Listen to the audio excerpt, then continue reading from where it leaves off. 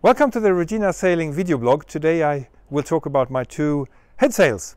So I have a masthead rigged boat, meaning I have a pretty big Genoa. So I don't need a code 0 in front of that.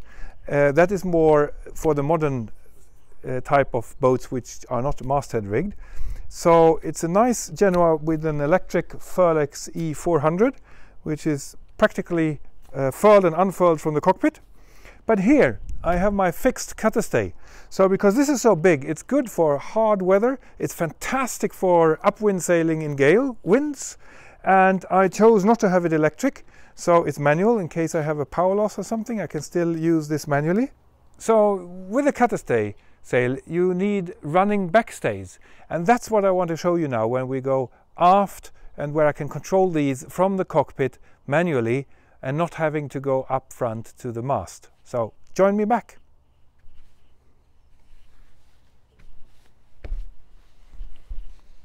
So here are my parked running backstays, and they are connected here through a low friction ring.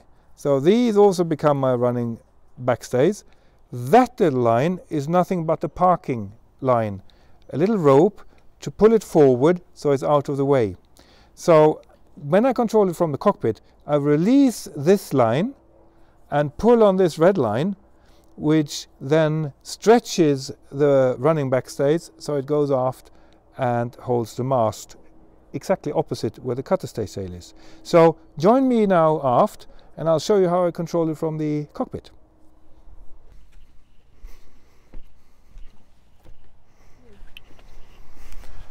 So this is my running backstay, the other end on the stern of the boat.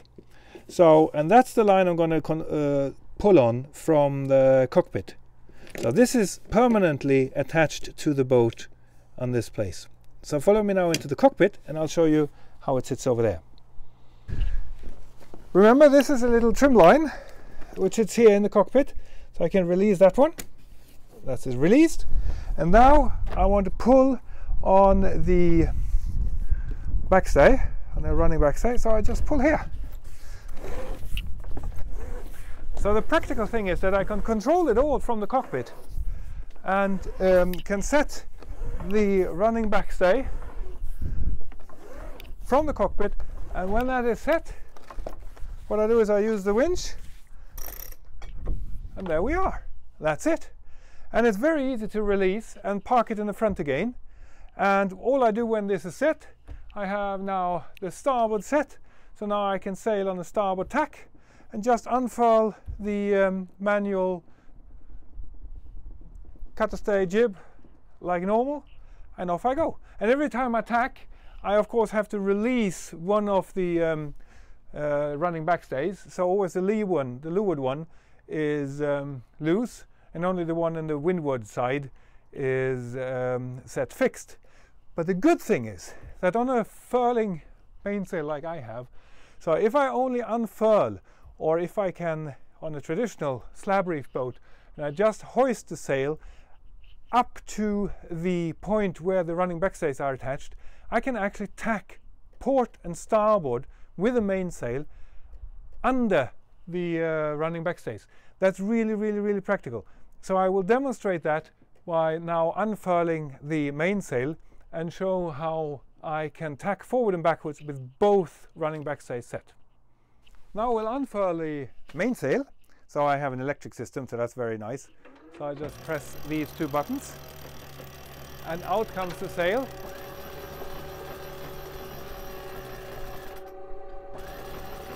So this is the perfect place to stop. It's just under the attachment point for the two running backstays.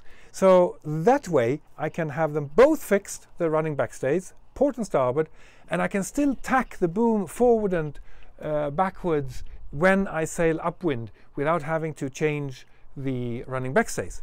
Of course, you can also sail with more sail, more mainsail, but then you always have to release the leeward running backstay, which is easily done because you just release the running backstay and you pull on a little grey trim line and whoop, it goes forward and is parked where it should by the stanchions. So that's really practical.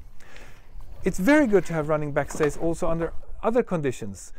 because especially if you motor, if you don't have any sail at all, but in any condition, in heavy waves, and you should go up front by the mast and look up and see how the mast, the middle part of the mast, is actually pumping, going forward and backwards and forward and backwards. So that's quite tough for the whole rig. So it's much more stable and better to have a running backstay to fix the mast in place, and then a cutter stay that fixes the mast a little in the middle or a bit further down than the masthead at least. So I can really advise you to have a running backstay and cutter stay set up. It's helpful even though you are not always using the sail as such, but it's so convenient to have this possibility. When the wind picks up about 25 knots of true wind, upwind, I always use the cutter stay sail these days. So I hope you got some inspiration by setting up your own system of having a more flexible way of sailing, especially in a little bit more wind. Thank you for listening.